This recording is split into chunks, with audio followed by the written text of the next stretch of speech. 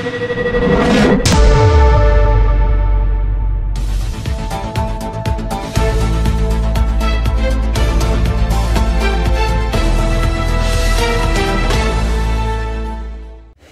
hi everybody, I hope everybody's alright and hope everybody's looking after themselves. So welcome back to Freedom Fighter.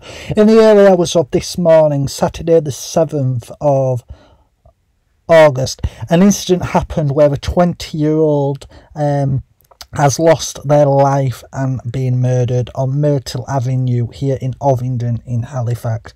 I decided against going up and filming the police due to the respect of their family of this young individual, but this young individual has sadly lost his life.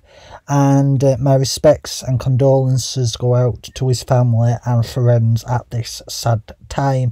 I will leave more to this story in the description box below, but stay safe guys, look after yourselves, and best wishes always. Bye for now.